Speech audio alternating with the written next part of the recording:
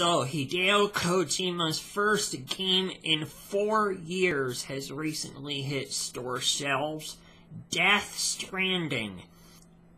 But unfortunately, Kojima said some things that unfortunately ended up getting lost in translation, and oh boy, it just feels like an absolute non-controversy for the sake of outrage, which is not at all 100% justified.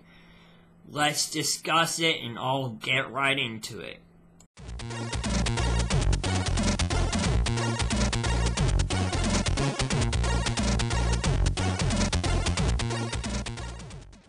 Death Stranding just recently came out on November 8th, 2019 to generally favorable reviews.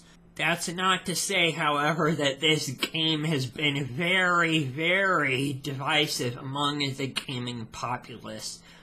You'll have people like myself who really enjoy it, and I'm glad to see that Kojima is finally getting away from Metal Gear and doing something entirely different and fresh and new, as well as very unique.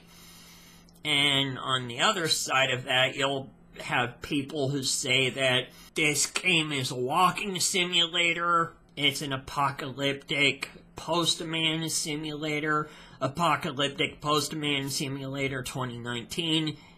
You get the idea. This is Kojima's first game in the past 4 years after his unceremonious departure from Konami, but I'm not here to get into all of that. What I am going to get into is that there seems to be a bit of a mistranslation or lost in translation thing going on with what Kojima said in one of his latest interviews after the game shortly came out. This news is coming to us from WCCTech.com, and this is where a lot of people really ended up getting furious and really bent out of shape. I must say that the game received rave reviews, especially in Europe and Japan. Here in the United States, however, we have had stronger criticisms. Perhaps it is a difficult game to understand for a certain type of critic and audience. Americans are great fans of the first-person shooters, and Death Stranding isn't one. It flies higher.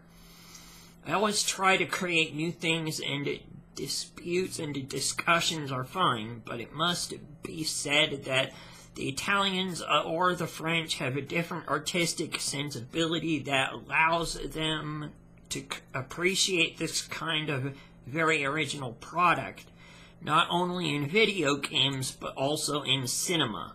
And this is where the confusion begins here, folks, because as a matter of fact, there's actually some different translations that other sites did, like Kotaku, for example.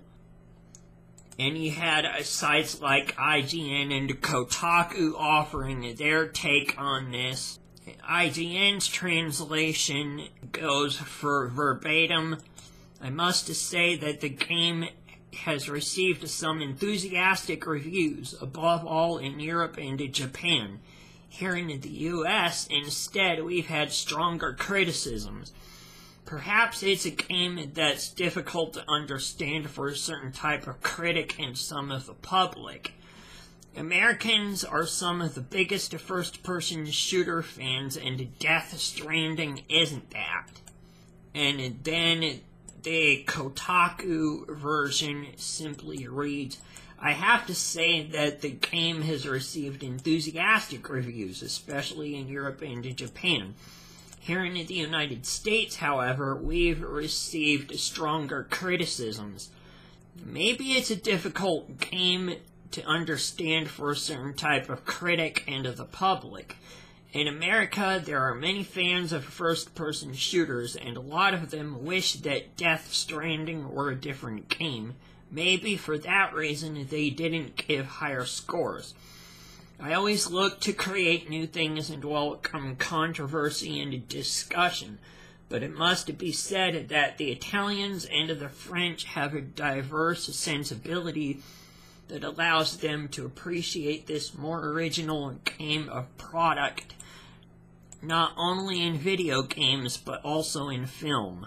I really don't know where all the talk about first-person shooters came from, because that's obviously not true. We play a lot of different games in a lot of different genres, so I have no idea how Kojima came up to that with that assumption. So this is very, very interesting, because it sounds like to me that there's definitely something that ended up getting lost in translation while being translated from one language to another, which is something that is definitely bound to happen.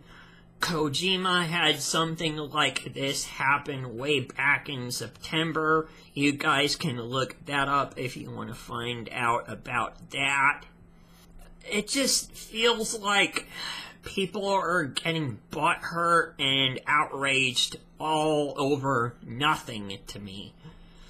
And yes, somebody did point out that the top 20 games aren't even first-person shooters. Yes, and that's true, but I honestly don't know who to side with on this one. You guys, let me know in the comments what you guys think about this and where you stand on all of this hoopla with Kojima. Until the next video, I'll catch you guys later, and this has been Die Hard Gamer signing out.